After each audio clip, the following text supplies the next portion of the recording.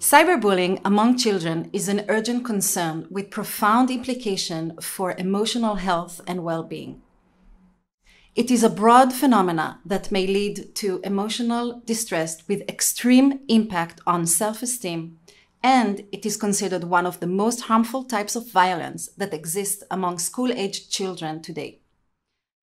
While there are technological solutions specifically designed for cyberbullying, they most often either block bullying messages or suggest strategies for coping with cyberbullying. In this work, we present a technological solution for preventing cyberbullying before it occurs.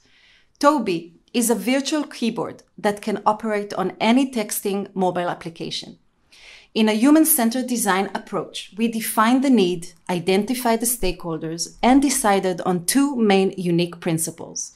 First, we wanted our solution to evoke empathy, proven to be effective in preventing cyberbullying.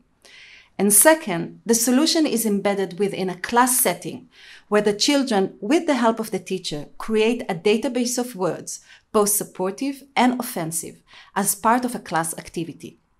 This element provides transparency as to why feedback was shown at any given moment and can increase cooperation and empowerment for both the teacher and the children.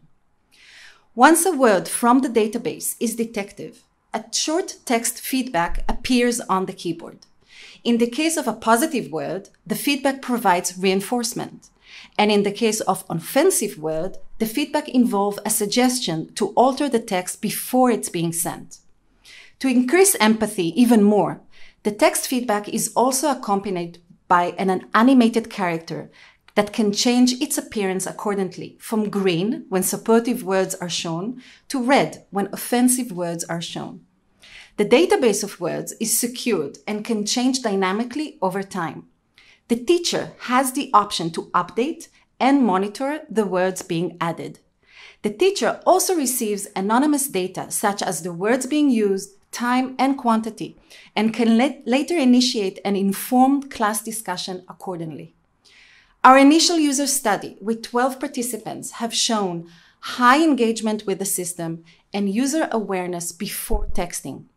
We believe that the combination of adding a reflection process with concrete visualization using a character and placing the solution within a school class setting has the potential to ameliorate one of the most urgent problems of social media today.